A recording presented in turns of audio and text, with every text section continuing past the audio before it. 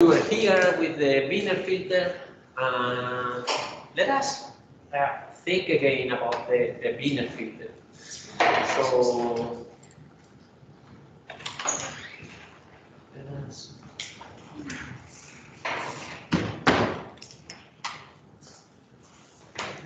okay, so the Wiener filter, the model is the following. So we have a signal. It goes to a transfer function, and then we have some noise. And this is our observation. So our observation is 8 convolved with 8 plus noise. And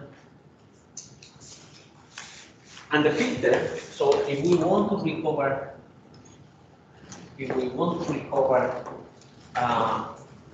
x, so the original is the following. So it is 8 of x and then 8 squared plus 1 over the signal noise ratio times the observation. Okay, so this is our Wiener filter. So this is the Wiener filter. And it is in Fourier space. So this is in Fourier space. And let's say that we have an infinite signal to noise ratio. So we have a lot of signal. Or the opposite, we have no noise. So those are equivalent solutions. Situations. So if we have no noise, the signal to noise ratio goes to infinity. So this one goes to infinity, and the whole thing goes to 0. Do you agree with that? That's when there's no noise. Sir? You said that when there's no noise. Yeah. So if there is no noise, signal to noise ratio is the ratio between the power of the signal divided by the power of noise. So if we have no noise, the signal to noise ratio goes to infinity. Do you agree? Sometimes Sorry? If there's any kind of there's no noise. Yeah. Yeah, for instance, when this is more like a theoretical exercise. Okay, so what could happen if we have a very, very, very high signal to noise ratio?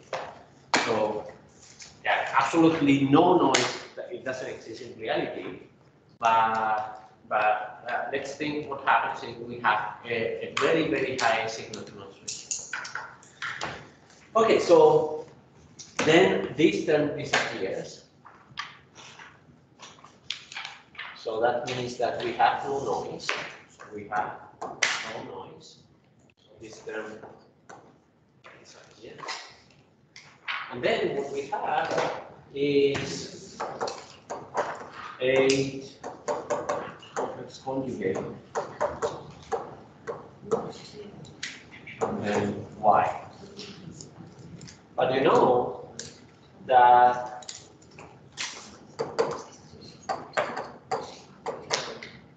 so the modulus squared of h, you know, it is 8 times h complex conjugate. So these two terms simplify. And then this is 1 over 8 y. Does it make sense or not? This is all the time Fourier transform.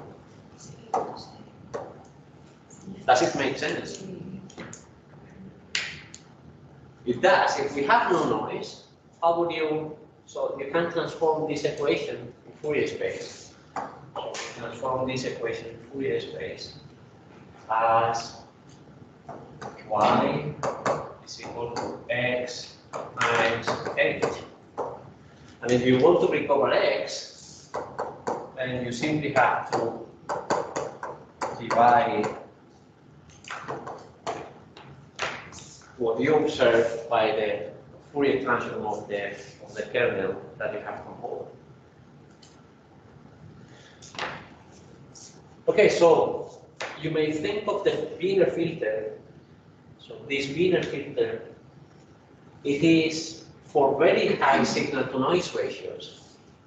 It is similar to this. And for low signal to noise ratios, it is something that is somehow similar to that, but it prevents dividing by zero. So if you have very low signal to noise ratio, let's do the opposite exercise. Okay, so let's go here again to X. This is 8, and then 5 is 5.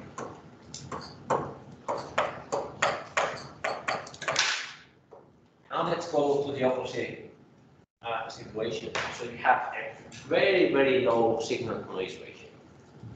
So if this is so low, this then goes to 0. And if this goes to 0, the whole thing goes to infinity. I'm missing the signal we are filtering. Okay, so the whole 1 over signal to noise ratio goes to infinity. And then we are dividing something divided by infinity. So that is 0. So this whole thing goes to 0. So the Wiener filter is somewhere in between, depending on what is the signal to noise ratio for each frequency.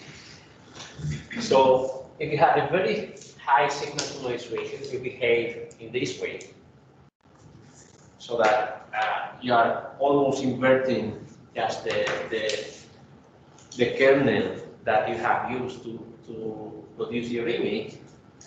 And if you have a very, very low signal to noise ratio, you are not doing anything. So you are keeping it to 0. And that makes sense. If I have a very low signal to noise ratio, I don't have any signal to recover there. Or the signal is embedded under the noise. So it is better to not to do anything, because otherwise you would boost the noise. Just a comment.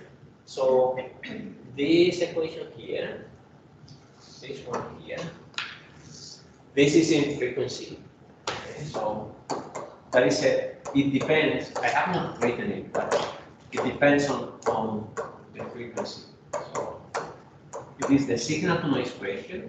So there is no.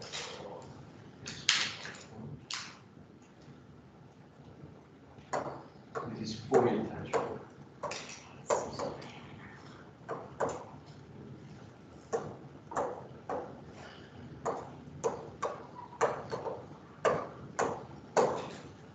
So the important thing here is that it depends on the frequency. So you don't have the same signal to noise ratio at all frequencies. And that is what we were seeing the other day. The other day, here, we were discussing that at some frequencies you have more signal than noise. Here, you have more signal than noise, and here you have more noise than signal. So the ratio between the signal and noise is not constant. It depends on every frequency.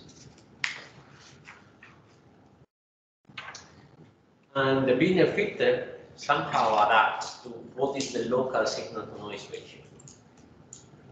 Okay, so if you don't know for every frequency what it is, then at least you might know depending on the radius of the frequency. And then you may, instead of making it 2D, this is 2D, right?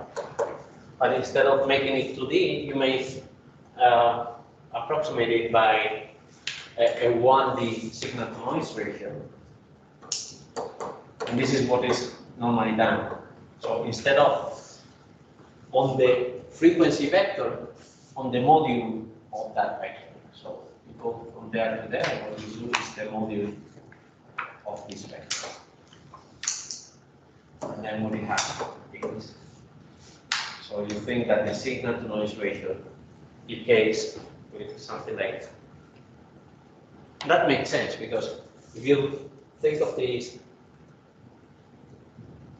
we said this is more or less like 1 over the module of omega squared, and this is more or less for white noise it is constant. So this has to behave as 1 over omega squared. So you know specifically for every frequency, as we have here in the simulated example. So in the simulated example, you know exactly for each frequency. Don't you tell that? Un señor que va a comprar una estufa y le dice 5.000 euros y dice, joder, qué estafa. Dice, no. So here in this simulated example, you know for every frequency, you know exactly what the signal to noise ratio is. But if you don't know, because here you are simulating, but in reality you are not simulating, you don't know what is the signal to noise ratio at every frequency. But you may characterize your system in such a way that at least you know that here you have larger signal to noise ratio. At low frequencies you have larger signal to noise ratio. And at high frequency you have a smaller one. And you may try to put numbers on that. And then you come out with this kind of curves. And those are the ones that normally are used. Okay, so let's see how it goes with an example. Okay, so yeah. So here again, we have a simulated example so that we can compare at the end to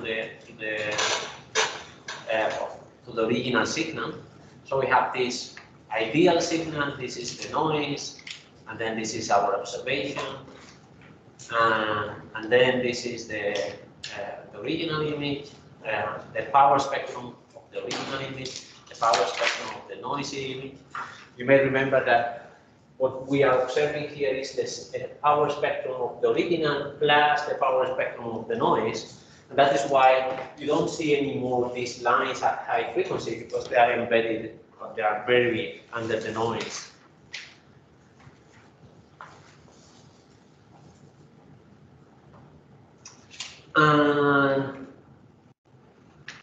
Yeah, so in this particular example, because we are simulating, we know exactly what is the signal to noise ratio at all frequencies. So we can implement this filter with a signal to noise ratio, this filter here, the signal to noise ratio that depends on every 2D frequency. And what is the shape of that filter? So this is how the filter looks like. So at low frequency, it looks as the inverse of the kernel. So what is the kernel here? So what have we done with our image? So we have taken the ideal plus noise. So what is the kernel? The delta function. And the Fourier transform of the delta function is a constant. So it is the inverse of the kernel, but the kernel is a constant. It is just 1, so we are not doing anything. Okay. So this is the inverse of the kernel, and then at high frequencies, it is almost multiplying by 0. And for those frequencies where we have more energy in the input signal, so these lines coincide with the lines that we had in the original signal. Because at those lines, we had a higher signal to noise ratio. So at those lines, we will emphasize these coefficients. We will emphasize these coefficients rather than these ones. Because here in this line, along this line, I have higher energy.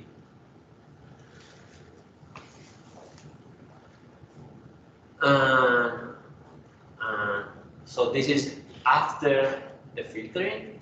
So we have recovered most of these high energy coefficients at high frequency. And we may compare to the original. And this is the noisy image, and this is what we have recovered. So we have not fully got rid of the noise. You see some oscillations still in the background, for instance. So these oscillations are the background. The background is mostly high frequency or low frequency.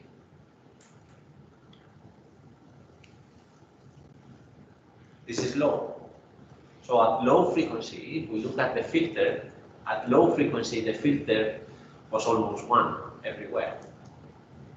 So that is why the noise at high frequency, at low frequency, has stayed.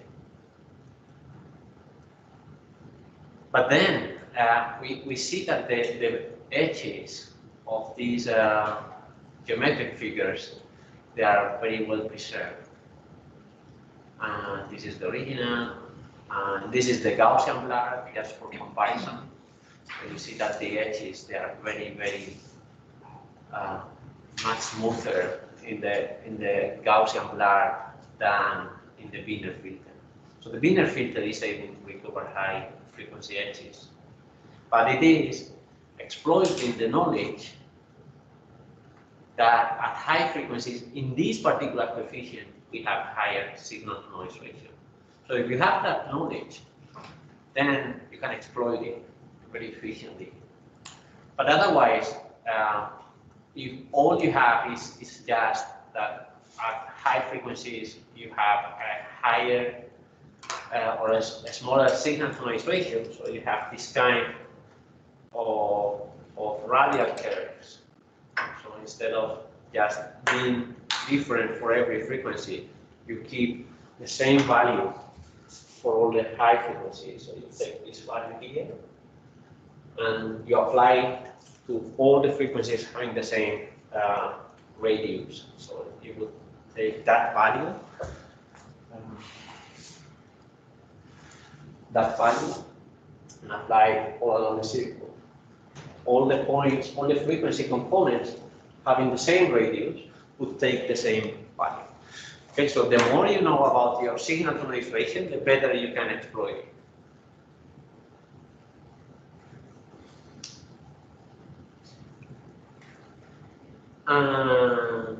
Yeah, so this is now with the kernel.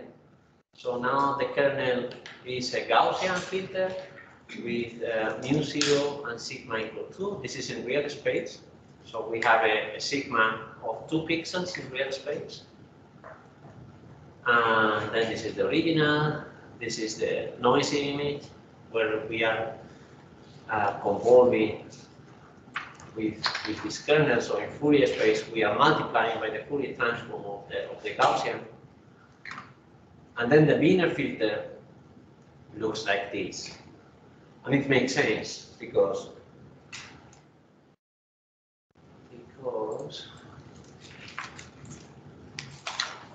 okay, so we have the Fourier transform.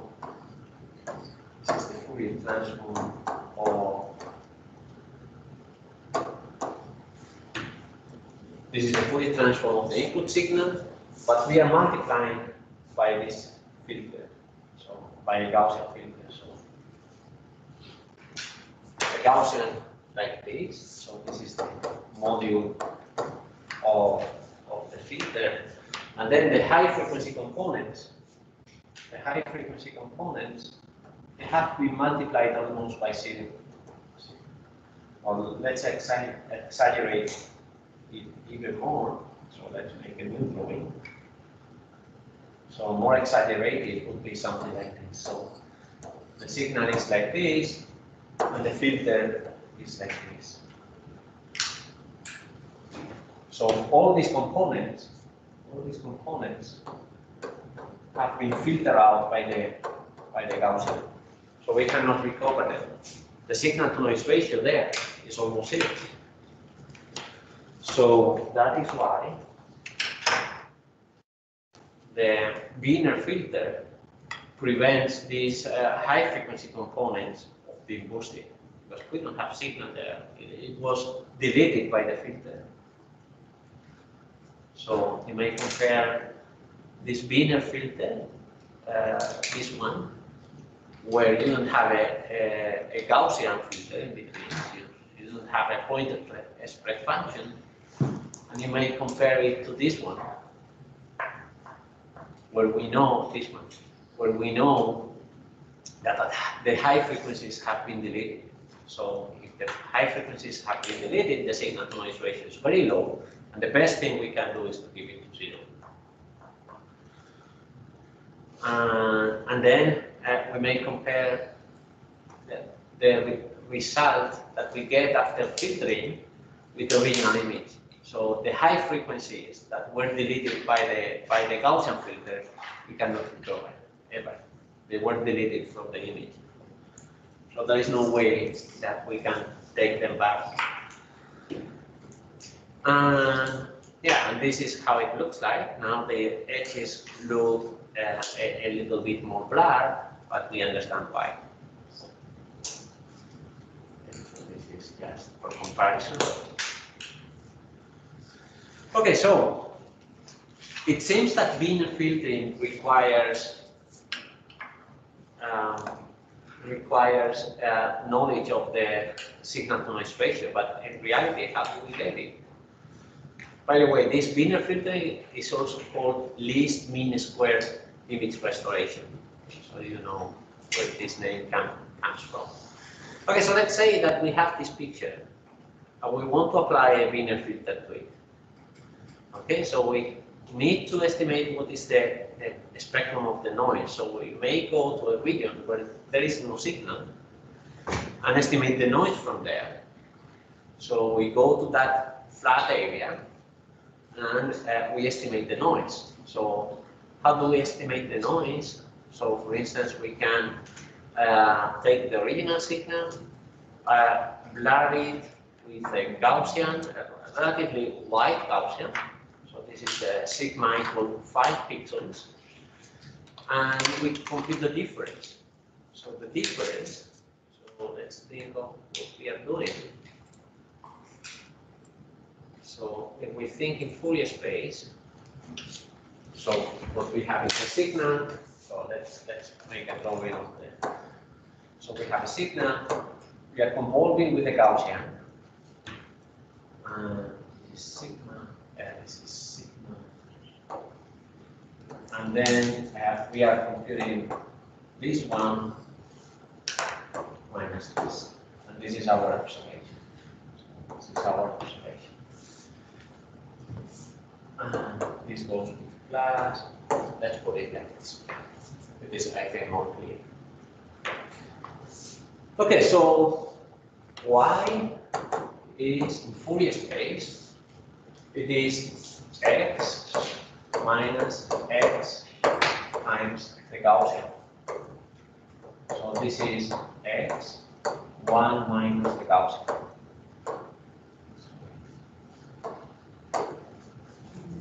So the Gaussian is relatively wide. So this filter, the shape of it, something like this. So it is a very narrow. So this is somehow related to the inverse of sigma. And this is frequency, and this is the holiday. 8 in Fourier space. So what we are doing is a high-pass filter.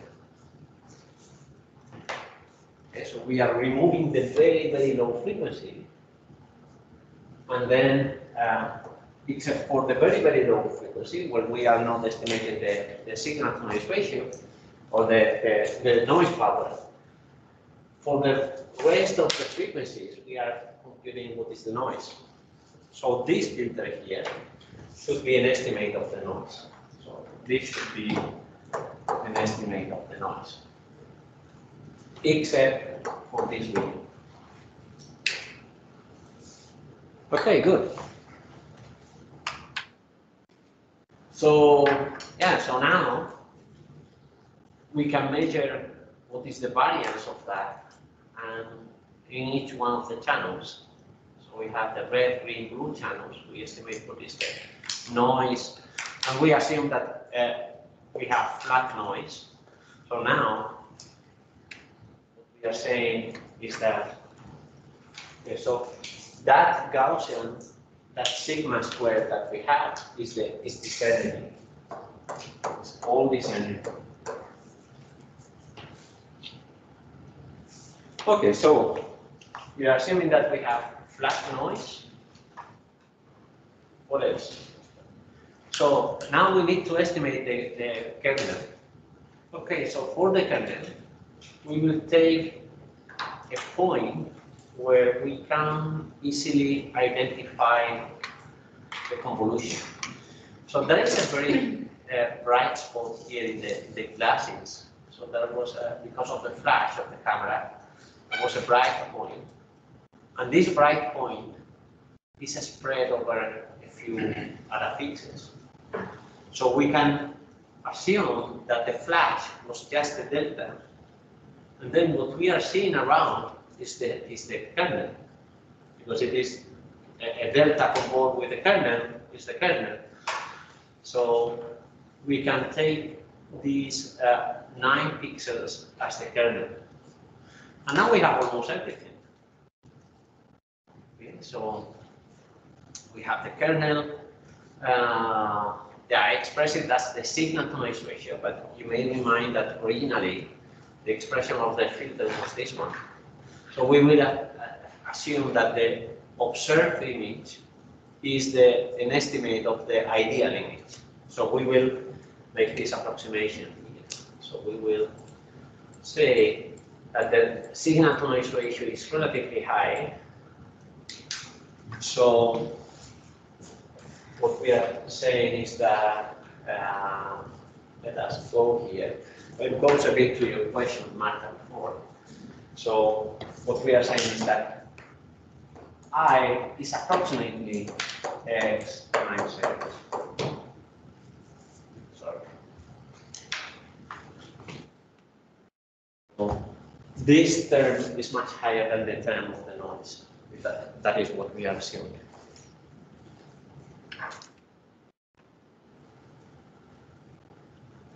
Okay, so then, so then we have everything. So we assume that the Fourier transform of our observation is the Fourier transform of the original signal. We have an estimate of the noise. We have an estimate of the filter, and then we can design our Wiener filter. And then we apply our Wiener filter to the image, and this was the original. This is the filtered one. And you may not notice much of a difference. When you make a zoom, you see the differences. Okay, so this is the original with noise, and this is the filtered one following this process, and this is the one using MATLAB. That MATLAB has a Wiener in 2 dimensions filter. And you see that it doesn't estimate the high frequency so well. This is more blurred than this one. But the important message here is that originally the formulation of the Wiener filter seems a little bit naive, right? Because it requires either knowing the ideal image. So we have a degraded image, one with PSF and noise. And to recover the ideal, we need the ideal. So you see this W, I is the ideal. So this is naive. If you have the ideal, you don't need the filter to recover that. But then you may approximate this one by your observation. And the other thing is that if you reformulate in the way I did in the whiteboard, then instead of the ideal, what you need is the signal-to-noise ratio. And this is something that you may characterize in your system. This is a spectral signal-to-noise ratio. What is a signal-to-noise ratio at each one of the frequencies? And then again, you don't need the ideal. And the results are pretty good. So this Wiener filtering is one of the most used classical techniques. Any question? No. Any question? No? Okay, so let's continue. Then that was for uncorrelated noise. So let's go today for correlated noise. Okay, so here we have an example of correlated noise. So you have an ideal image, and this image has been corrupted by noise, and this noise is not independent. So once you know the noise value as one of the pixels, you automatically know something about the noise in some other region. Okay? So that is the definition of correlation. It doesn't mean that you know the noise value, but you know something of where that noise value should be, where more or less. Okay, so yeah, these kind of patterns appear, for instance, when you have analog transmission and you have an interference of two signals, you very often have this kind of interferences. Okay, so one possibility would be, okay, if I take this image and I compose with this kernel, I will get rid of the noise because I am adding of these bars, because I'm adding shifted versions of this image, and then this is a kind of sign, and then the sign will disappear. The problem is that, yeah, the bars have disappeared, but also all the details in that direction. Okay, so this is not a good idea. So let's see if we can find something better. Okay, so yeah, let's say that this is the original image, and this is so this is the power spectrum of the original image. This is the power spectrum of the observed one. And now, if we look at this, let's make a zoom in this area. If you make that zoom, you recognize these two extra bright spots that were not in the original. And do you understand why we have two bright spots in the power spectrum?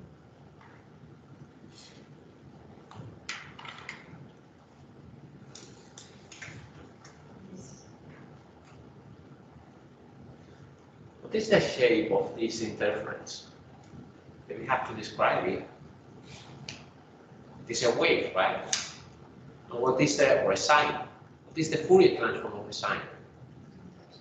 It's a pair of deltas. So what we are seeing is the pair of deltas. So now we could design and make it in 1D, because I can draw better in 1D. But if you know that your interference, so this is Fourier space, this is our noise, it's a function of frequency, and you know that your power spectrum is something like that, you may design a filter that is almost flat everywhere, then you multiply by 0.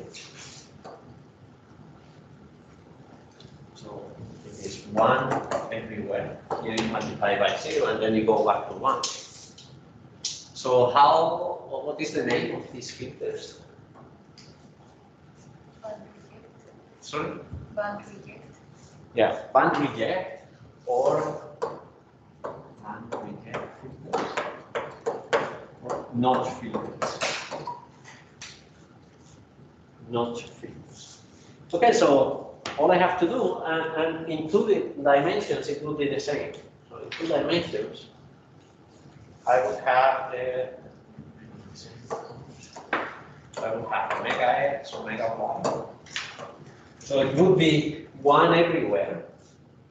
So it would be, let me draw this in this way, except for this couple of points where we multiply by 0, but otherwise it would be green everywhere. So it would be 1 everywhere except at these 2 points with the zero.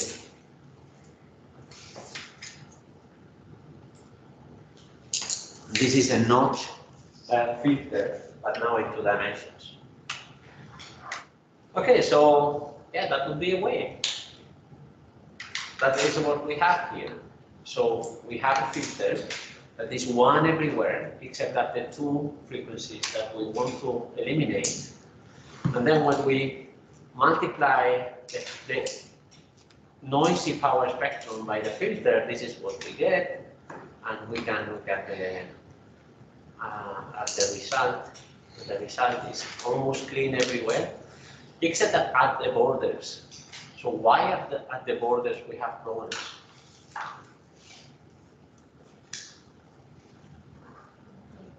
Yes, eliminated, can have frequencies. Because? Eliminated noise.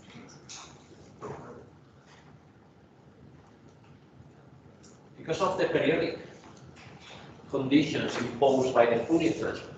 So the Fourier transform is repeating this image infinitely many times. Then we are causing discontinuities. Think of this one repeated here. So we are coming from blue, and then suddenly we go into black, white, etc.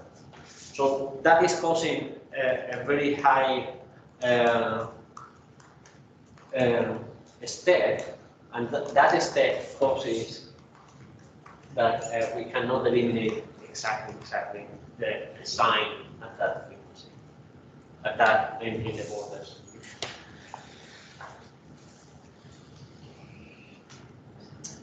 Okay, so this is an algorithmic description of the process, but it is simple, so I will not spend time on that.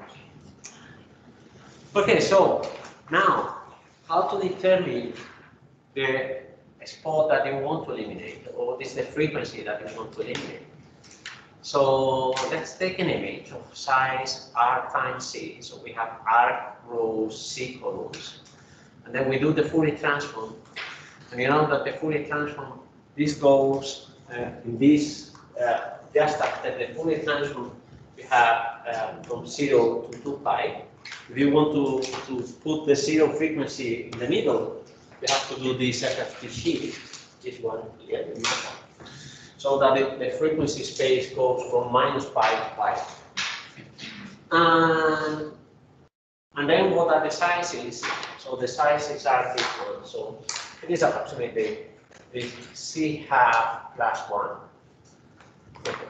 So yeah, you can be very detailed about if this is rounding down and then this is rounding up and -1. It is about C divided by 2. So you have about C divided by 2 coefficients to the left and C divided by 2 coefficients to the right, with the small details about rounding up, +1, -1. Yeah, so yeah, for instance, for this particular size, we would have these these numbers. Okay, so now you take once you have centered it. So once you center, let's say that this coefficient here, it occupies a position that is R1C1 in Fourier space. And then I want to know in frequency, so this U and V are frequencies, it's the omega X, omega Y that I normally use. So I want to know how to translate this RC index into a frequency. Okay, so yeah, we have the formulas for that. So if you have, this is R1, this is R1C1, this one is R2C2. So you may compute them from R2 or from, so R2C2 are translated into U and V, or alternatively, R1C1 can be also translated into U and V. Okay, so this is this Hermitian symmetry, so that this coefficient has to be the complex conjugate of this one. And then if this has omega x, omega y, this has minus omega x, minus omega y. And then once you have omega x, omega y, you can calculate all kind of wavelengths, frequencies. Just a reminder, this is the wavelength in the direction of propagation of the wave. So in this direction, this is. And then what is the associated frequency in the direction of the wavefront, and what is the angle of the wavefront, and you can calculate everything. This is the same slide that we had at the beginning when we were talking about the Fourier transform. And here is another, again, the same kind of representations that we have. So for instance, let's say that you have lambda in the direction of the wavefront, that is 32 times the square root of 2. This is the angle. Then you know that we have two induced wavelengths, one in x, another one in y. So this 32 times the square root of 2 is in this direction. And then in x, we have a different wavelength, and in y, we have a different wavelength.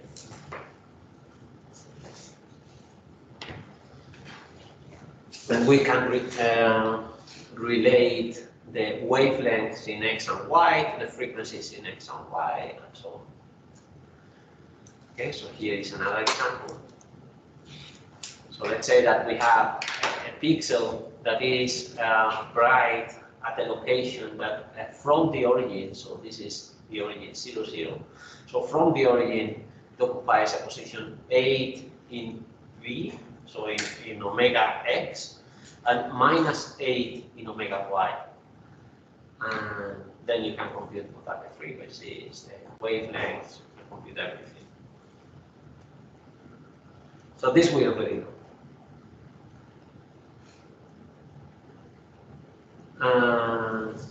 Yeah, so this is another example. Okay, so let's see. Well, I think, yeah, we may start. So one situation in which we have this correlated noise is when you print images. So when you print images, we already saw how they were printed. They were printed using 4 colors, this CMYK, so cyan, magenta, yellow, and black.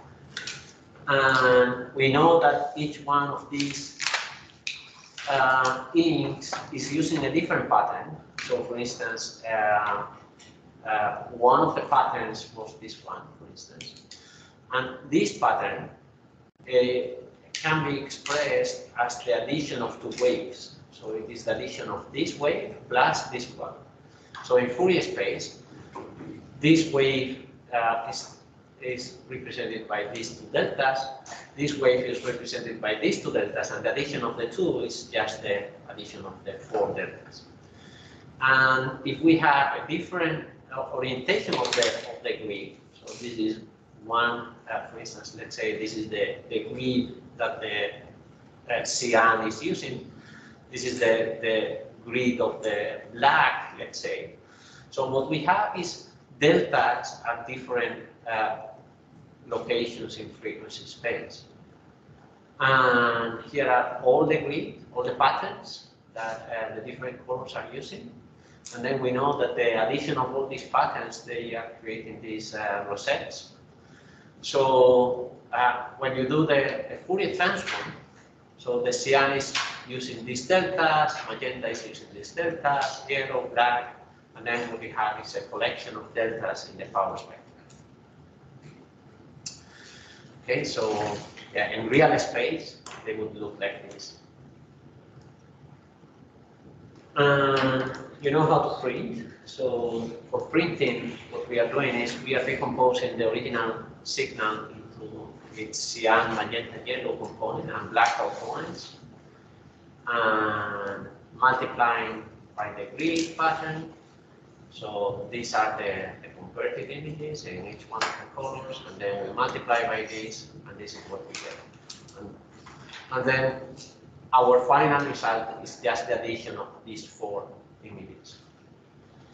So let's see if now, so this is good for printing, but let's say that you have a printed image, you scan it, and now in the computer you have these rosettes that they are very unpleasant. So we don't want the rosette there. That is good for printing, but not for a computer.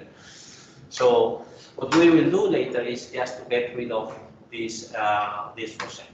But we will do it after the break.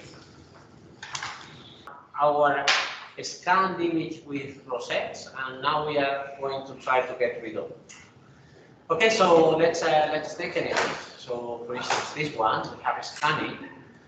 This 600 dpi. So what is dpi? You know?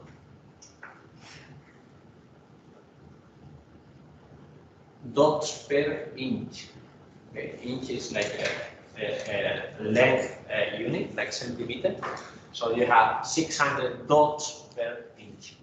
So actually that is giving you the pixel size. So the pixel size is 1 inch divided by 600. And if you make a zoom, you see the rosettes. So now we take this image, we compute the Fourier transform, and we see all these bright spots, but we understand where they're coming from. They're coming from the printing pattern. And then we already know how to calculate what is the wavelength and everything associated with any one of these spots. So what we can do, there is a mistake here. This is sigma. So we may convolve our image with a Gaussian that has a width of sigma equal 1 pixels, and then this is the blurred image. This is the power spectrum. You know, this Gaussian with sigma equal 1 is very narrow. So in Fourier space, it is very wide. So there is a damping. Here, there is a damping, but it is not too visible. Then we increase sigma to 2, and now we see the damping much better. Okay, so this is the shape of this Gaussian. So it goes, and then at this frequency, it has already gone to 0, or to almost 0. And then this is with sigma equal 2, with sigma equal 4, sigma equal 8. With sigma equal 8, we have got rid of all the rosettes, but also the image is rather blurred. And the reason is that we have removed all the high frequency components of the Fourier transform. So we may compute, for instance, the difference between the original and the filtering. So this is what we are filtering out.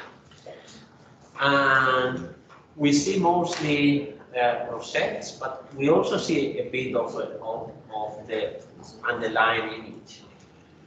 So with sigma equal 2, we see more of the underlying image. With sigma equal 4, we see that we have filtered out a significant amount of the signal. So ideally, what we would like to see the difference is just the rosettes, not part of our signal. Okay. So, but we already know this technique. So what we can do is take the Fourier transform, find the location of these bright spots, and then design a filter that is one everywhere except at those locations where we will put the 0. And rather than just filtering one particular frequency, we may enlarge these points to filter out the region, so just to make the filter a little bit smoother. So what is the problem of having a very, very sharp filter like this one? So let's let's think of these filters here. So let's say that I want to get rid of that frequency. So this will be my filter. Fourier space.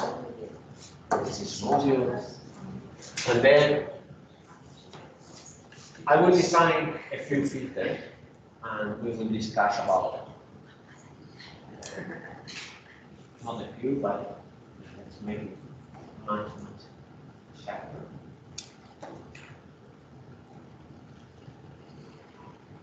This is one, the other one is this.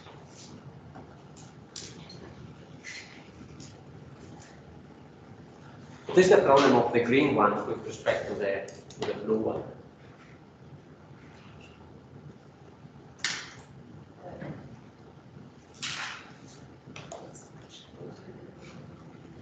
So, yeah, it is much narrower, so in principle that is good, right?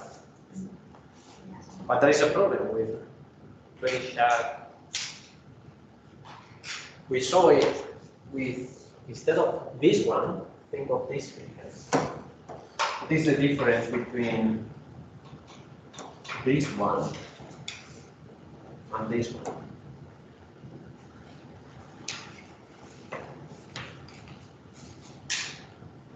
Ringing.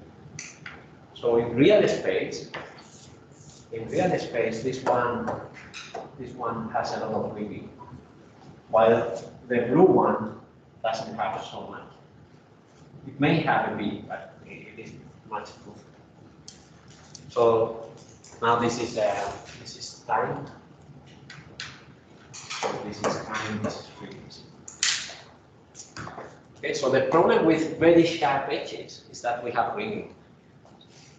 So that is why, instead of designing a notch filter that is so narrow, we will make it bigger. And we already know ways to do that bigger. So this is an image. This is an image that has ones and zeros. So for instance, I can convert that with a Gaussian. This convolution is in real space, in Fourier space. This is a mask, this is an image that lives in Fourier space. So I make a convolution, for instance, with a disk, or I can make a convolution with a Gaussian, or I can do both. So I do a convolution with a disk first and then with a Gaussian. So you can be very creative there. How to make those notch filters not to be so sharp. And once you have your mask in Fourier space, you simply multiply your Fourier transform of the input image by the mask, by the filter you have designed. And then if we multiply, we are getting rid of these low frequency components, but still there are some blind spots. So we should see a bit of the rosettes, but not so much. At least the lowest frequency components of the rosette, they should be gone. Okay, so this is the original, this is the power spectrum of the original. This is after multiplying by this filter, and then this filter, and then this filter, and then this. And we may, as we did before, we may compute what is the difference between our output and the original. And it should be the rosette. So this is after the first round of filtering. So this one here. This is after the second round. This is after the third round. And it behaves as it should. This is low frequency difference. This is high frequency, a little bit higher frequency difference. This has even higher frequency. So it goes in the right direction, and we don't see a significant amount of signal here. So we don't see the hand, we don't see the growth there. So we have not filtered out an important part of the input image. Any question?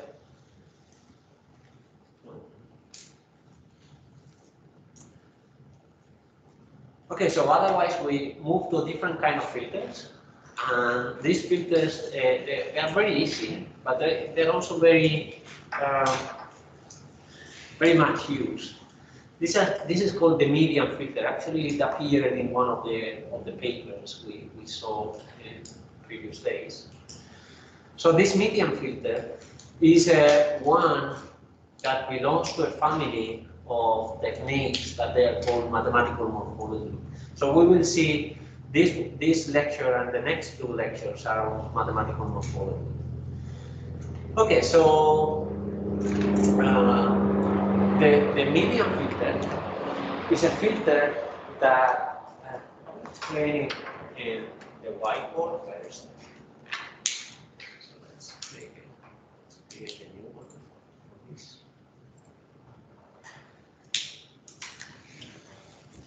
Okay, so let's say that we have an image. This is the input image. This will be the filter image. And for every pixel here, so for every pixel, we compute a neighborhood. And then this pixel, we will make some calculation in that neighborhood. The calculation is what we put at the output. So in principle, this is the same as we are doing with the convolution. In the convolution, we have the same kind of scheme. So I have a location, I go to the equivalent location in the input image, I take the neighborhood and do some calculation with the neighborhood. The difference with the convolution, let's make the convolution here.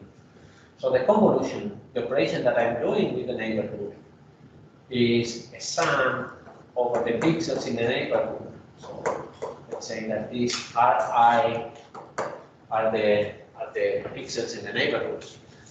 And then I'm multiplying by what is the distance between your location to the location of the neighbor. So this is the operation we do in the convolution. So each one of these pixels here, they are weighted by a different value. And that is the value of the kernel. So now, with the median filter, instead of doing that, we will take all these numbers, so the red ones, the ones from the original image, as a collection of numbers. So we have here a collection of numbers that are the ones coming from this region. We will solve them. So we will solve in ascending order. So we will take the middle one. So that is called the median. So you know that the median, so when you have a statistical distribution, so let's say that you have a distribution something like this. This is x, this is the probability density function of x, and the median is a value, so this is the x median, is a value such that this area here is 50% of the probability, and this area here is also 50%. It has small details like the median is not uniquely defined. There could be several values that are the median and so on. But yeah, let's forget about those small details. So the definition of the median is that the probability of x being smaller than the median is equal. And that is the more theoretical definition. In practice, that means that if I have a collection of numbers, then a way of computing the median is you sort those numbers and take the one in the middle. I was going to ask if it was a not number, that's not going to happen. I was going to ask if it was an odd number. No, even number that happened. Yeah, that is what I was saying. For instance, let's say that we have 4 numbers. So if we have 4 numbers, and let's say 1, 3, 5, and 7. So the median is not uniquely defined. So any number between 3 and 5, so any number in this, has to be absolutely correct. Right. So it has to be absolutely correct. So any number, let's make it open. This region in this interval is a median, so it is not uniquely defined. Yeah, but those are small details. Typically here, what you do is you take the 4 ways as a representative of the interval. Okay, so yeah, so here you have the result. So this is our input image, and you take the median, and that is what you get.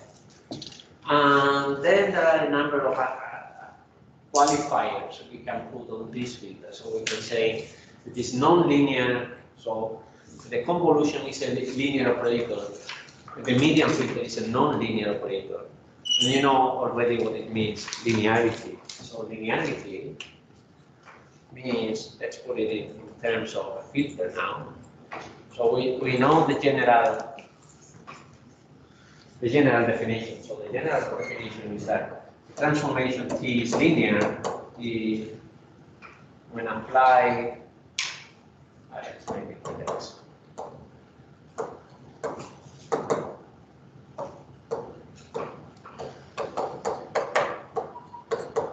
This is the general definition of a linear transformation. And if we put it in terms of filters, so that would mean that the median filter applied to a couple of images is in general not the same as A times the median filter applied to one plus B the median filter applied. This is linear, this is non-linear. In the particular case of the median filter. Okay, good. So it is non-linear. It belongs to a family of filters that are called morphological filters. We will see more about this. And it is similar somehow to a uniform blurring filter. So uniform blurring is just a flat kernel, which returns the mean value of the pixels in the neighborhood of a pixel. So somehow similar to that. But it tends to preserve the edges. So it is like computing the mean of the average. So it is just like computing the convolution. Oh, sorry. It's like computing the convolution with this kernel. So let's make it green. So this kernel. So it is somehow similar to that, but we know that convolving with that kernel doesn't preserve the edges, so the edges become more blurred, while with the median, the edges are preserved. So, yeah, this is the same I have been explaining. So, yeah, you need to define, and this here we are starting to introduce the notation we will use for morphological filters. So you apply the median to an input image at a location P, and you need to define what is the neighborhood. So you need to define what is the shape of this neighborhood here. So this is set. Okay? And when you write P plus set is simply, this is P, so this is a vector, and then P plus set is the neighborhood is shifted to the location of P. So it is the set of pixels, this set of pixels here. Okay, so what we are doing is just the median of all the pixels Q that belong to the support of this set. Okay, so now we can be creative again about our neighborhoods. So why taking square neighborhoods? Taking a neighborhood that has this shape. And then I will take the median of all the values that belong to that neighborhood. And as I told you before, you take all the gray values, you sort them in ascending order, and then you take the middle one. And that is the one that goes to the output image at the location P. And here is why it preserves the edges. So let's make it in 1D so that we can see better the edges. So let's say that we have a signal, and this signal is a step function, and this step function, so it is this age is it is the heaviside step function. Heaviside was the name of the guy.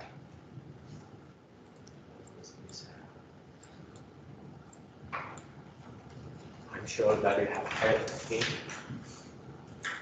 This is heaviside.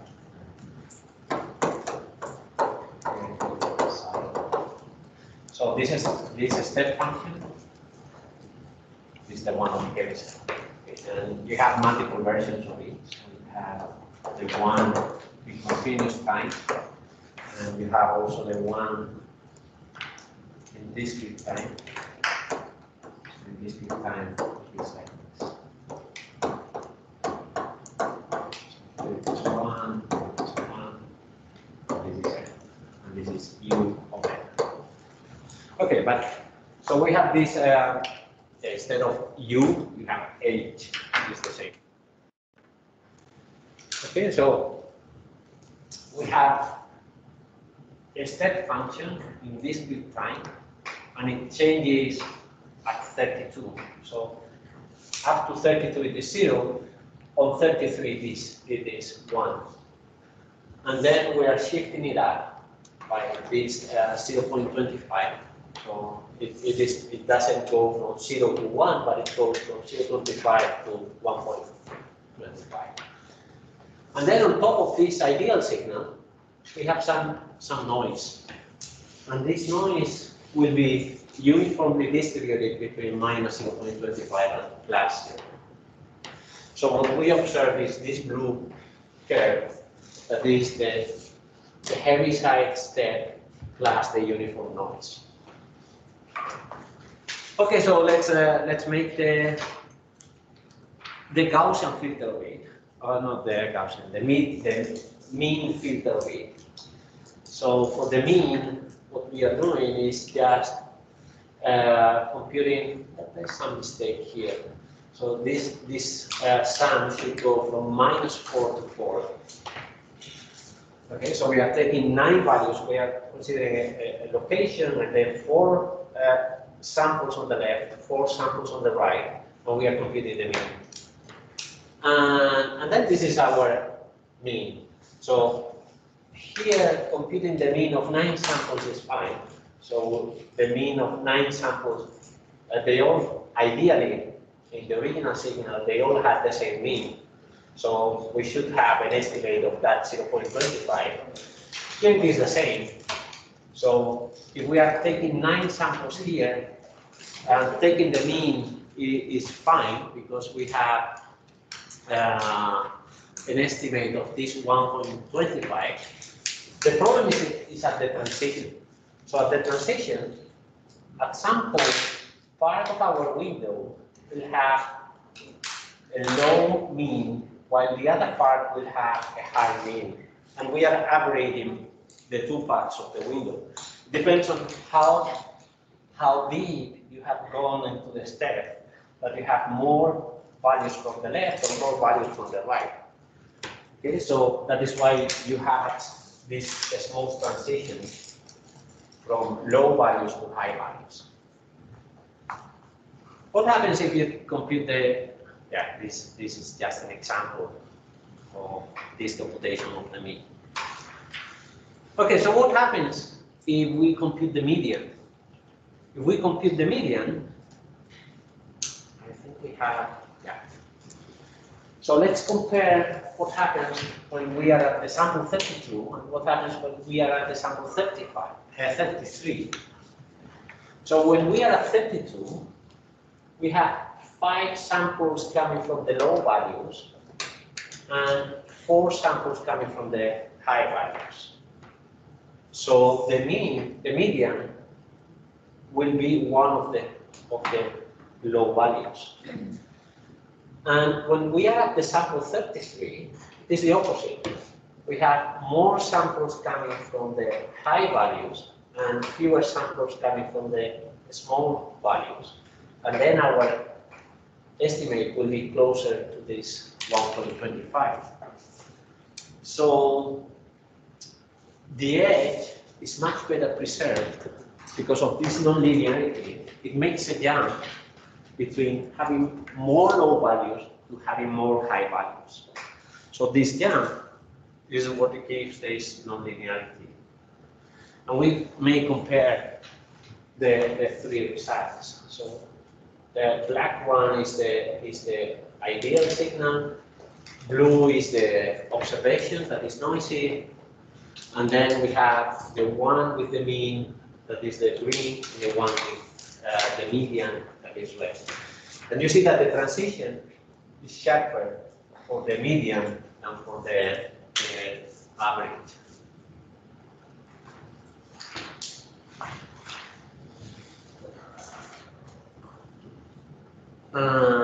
Yeah, in the flat areas it doesn't matter. So it doesn't matter if you compute the mean or if you compute the median. Probably the mean has fewer noise. And here you have, for instance, an example of these median filters applied to binary images. So let's say that we have this original image, then we have a noisy version of it. So here we have only 2 values, 0 or 1, or 0 or 2, right, or whatever values you like. And this is the median filter image. So we have exactly recovered the original, or almost exactly. So if you have this, this median filter is also very good for this salt and pepper noise that we mentioned yesterday or a couple of days ago. And here you have for grayscale images. So now we have Gaussian noise. So yeah, there's 2 versions of the noisy. So this is with blurring. This is computing the mean. This is computing the median. So the median seems to be sharper. And you may, so for instance, let's say that you apply so you filter once, and then you apply again your filter, and then you apply again your filter. So what happens? So this is after 1 iteration of your filtering. This is after 2 iterations, 3 iterations, 4 iterations, 5, 10 iterations. So after 10 iterations, this image has been degraded quite a lot. And you may understand why. Evolving a lot of times. Let's make it in 1D. So I have an ideal image, and I'm convolving it with this one. The equivalent here would be this in 1 dimension. The equivalent would be convolving with that filter. But now I'm convolving this again with H again. So the 2 convolutions. So a step function or a pulse like this one convolved with itself. Now what you get is a triangle. But now it is bigger, so this one goes from -1 to 1. This goes from -2 to 2. And then you convolve again. You convolve again. You convolve again, and here you have something that goes from -3 to 3, and it is not that, actually this is very interesting. This is flat, right? So flat means a polynomial of degree 0. So this is C0. This is a line. This is a line. So a line means polynomials of degree 1. So this one is of this shape. So convolving this with the again with the pulse, with the step function, what you get is a polynomial of degree 2. And I don't know how to draw it, but it's something like that. It goes from -3 to 3. And you have discovered now something that I call splines. So this convolution with this step function is at the basis of splines. And you can think of this in Fourier space.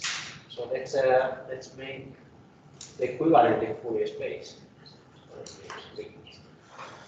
So in Fourier space, the modulo of A, this is omega. So it's something like that. It has some oscillations. And I multiply again. So if I multiply again, what I have is, now this was the original, but I multiply by itself. So now it is going, and now I multiply again. If I multiply again, it goes very smoothly. So the more I multiply, the more I convolve, the farther I move in this direction. So I'm filtering, I'm doing the low pass filter more and more. And I'm losing the high frequencies. So that is why the more you filter with the mean, the more blurry it becomes. So at the beginning it was not that blurry. It didn't have that, but we didn't filter much of the noise. And the more we filter, the more blurry it becomes. And with the median it doesn't happen. So the median is preserving the edges. But it is because of this nonlinearity. Naturally, you know, the nonlinear filters, they cannot be analyzed in Fourier space as easily as we do with the linear filters, with the convolution. So we cannot make an analogy of this reasoning in Fourier space. Okay, so yeah, so if I take an image and I convolve it k times with the kernel. I keep convolving and convolving and convolving and convolving, and I do it infinite times. What will be the final result?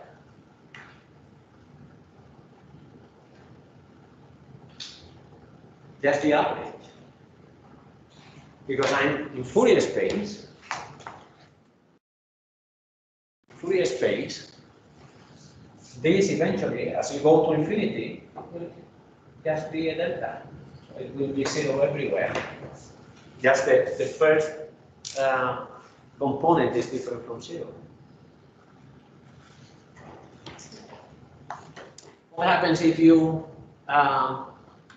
do the same with the median filter? So you apply the median filter infinite times. So at the end, you will go to something that is called the median root of the image. And it is an image. So this is just a constant. It has the same value everywhere. So it is an image, but just constant image. But this one has something meaningful. So it is like, if you keep blurring and blurring and blurring and blurring, at the end, what you will have is just the average of all these values here. So it will be a flat image.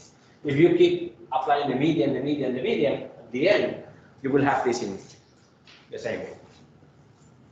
So at some point it stabilizes. And that stabilized image is called the median root. It's the median root of the image. And yeah, so you see what happens if you go to infinity, and then what happens if you go to infinity applying the median. At some point, it stops changing the image. Any questions so far? No. Okay, so what if we have color images? So the median is well defined for scalars. So we go back to here.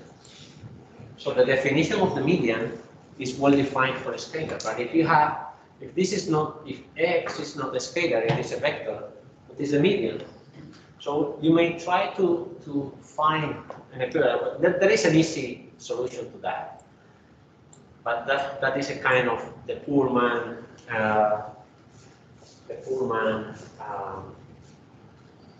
median, vector median, if you want. So let's say that you have a color image. So we have an image that is a vector.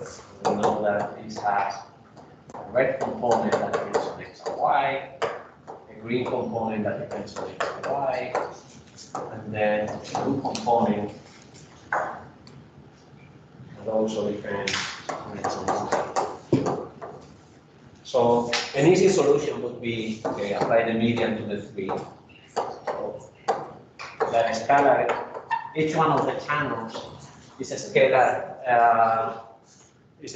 image. So now the median applied to a vector image would be just the median applied to each one of the channels.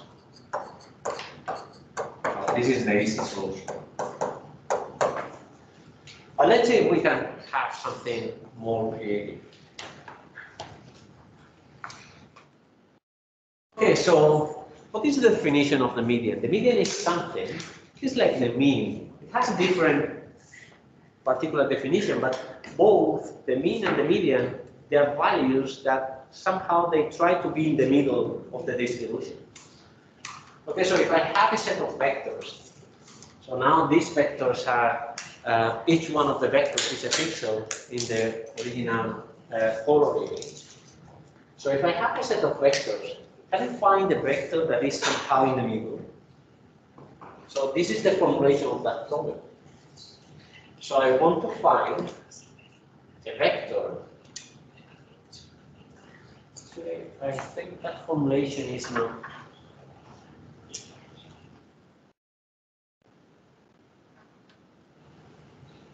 So let me formulate it differently. So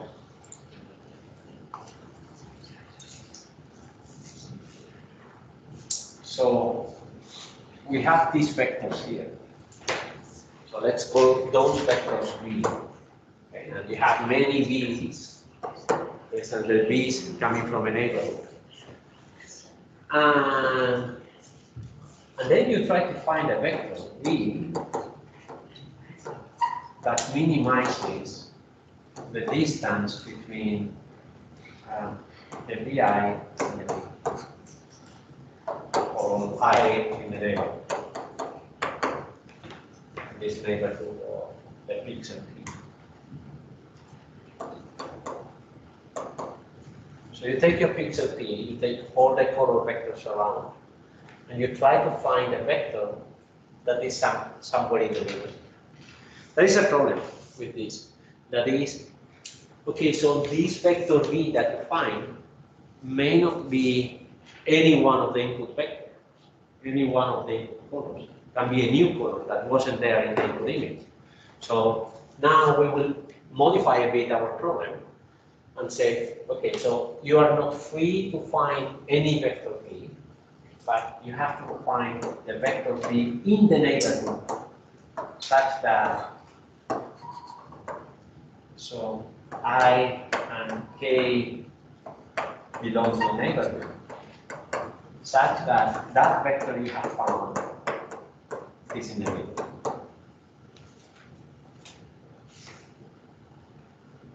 So now the vk is forced to come from the input image. It is one of the vectors in the neighborhood. Actually, both formulations would make sense. Okay, so this is the one that has been expressed here. So you take the k and j vectors from the neighborhood, and then you try to find the k that minimizes the distance for all the other j's. And here you have an example of the application of those things. So this is the input image, this is the corrupted one,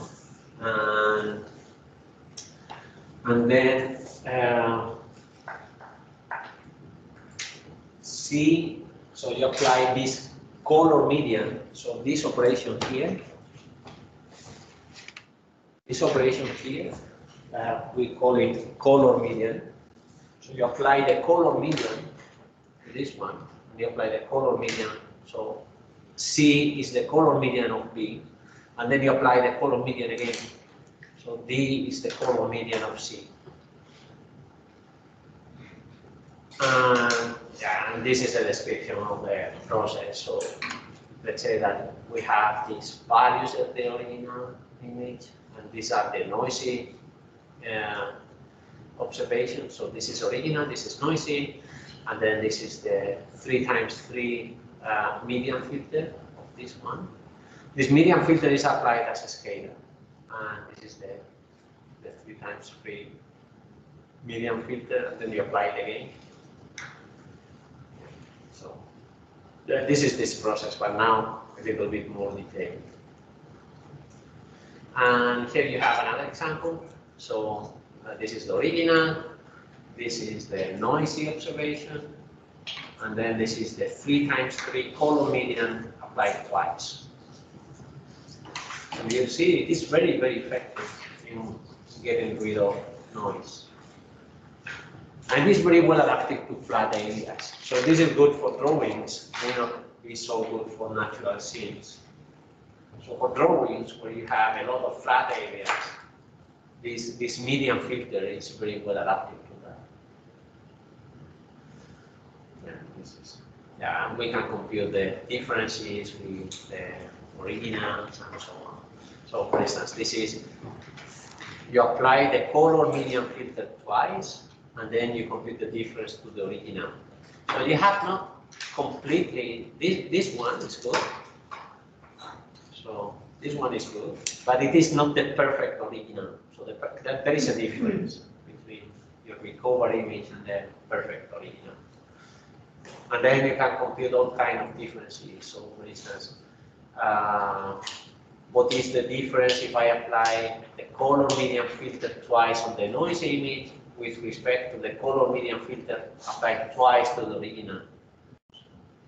You can compute all kinds of differences. Yeah, there is a problem, another problem with this poor man solution. So this poor man solution could be that the vector that you find is not any one of the input vectors. It is the same as we have here. So maybe the V that I find here is not anyone in the neighborhood. Here I'm forcing it to be one of the neighborhood. But in this median filter applied to each one of the channels independently, it may not be any of the input colors.